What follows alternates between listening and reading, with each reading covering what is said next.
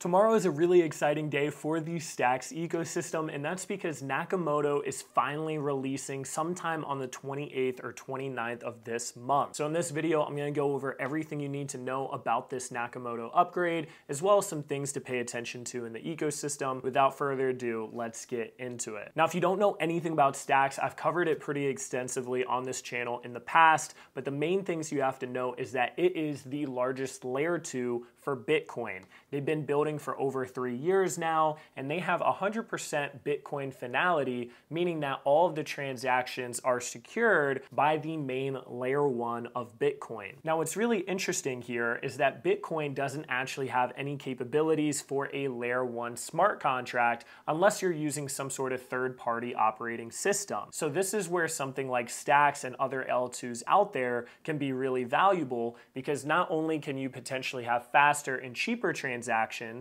but you also unlock smart contract capabilities, but now you can build all these different decentralized applications while still having the security of the layer 1. So the reason why the Stacks ecosystem and Nakamoto upgrade is so interesting is because usually when you use some sort of layer 2 out there, you're expecting those faster and cheaper transactions. But the actual Stacks blockchain has 10-minute block times, which is the same amount of time as the layer 1 of Bitcoin. So the actual user experience over on Stacks has been pretty subpar, simply because the transactions would take 10, 20, even 30 minutes to go through, and sometimes, to make it worse, they wouldn't even go through. However, Nakamoto is posed to change all of that, and they're finally releasing after months and months of delays sometime in the next 2 days. The big thing that you have to know about the Nakamoto upgrade is that it's taking this 10-minute block time and shrinking it down to 5 seconds. So that means your transactions are going to go through in about 5 seconds, or maybe 10 seconds, 15 seconds, something along these lines, depending on congestion,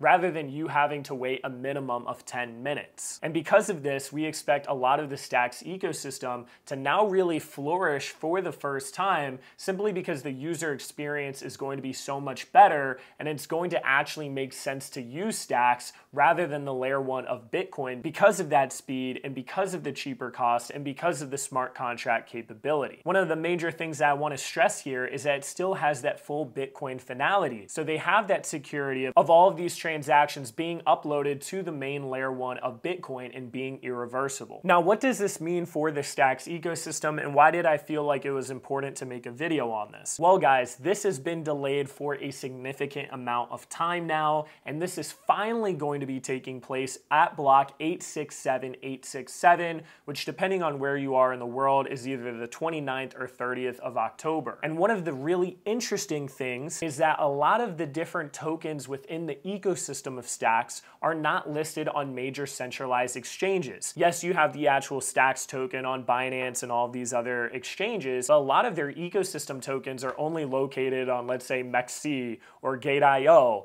and they aren't really listed on any major centralized exchanges. I will say Alex Labs is located on a few more places, but most of the tokens are still very much so on the DeFi side of things, and that DeFi has been a pretty horrible user experience. All of a sudden, you're taking that horrible experience and you're shrinking it down to 5-second block times, and I think that this will have an enormous impact on a lot of the tokens within the ecosystem, especially if Bitcoin as the layer 1 really starts blowing up and getting congested. Now all of a sudden people are looking for a layer 2. Okay, what's the most trusted layer 2? Okay, that's Stacks. Now all of a sudden the Stacks ecosystem is fast and cheap. Now all of a sudden some of these different ecosystem plays could get some of that liquidity. The 3 main ecosystem plays that I'm personally looking at is Alex Labs, which is the largest decentralized application on Stacks. This is where you do all the swapping, where a lot of the major LPs are. They even have a launchpad order book. They're doing a ton of different stuff and have been building for a long time. And then I'm also taking a close look at 2 different meme coins. The first meme coin is Welsh, and I've covered Welsh in the past. It's sitting at around a $31 million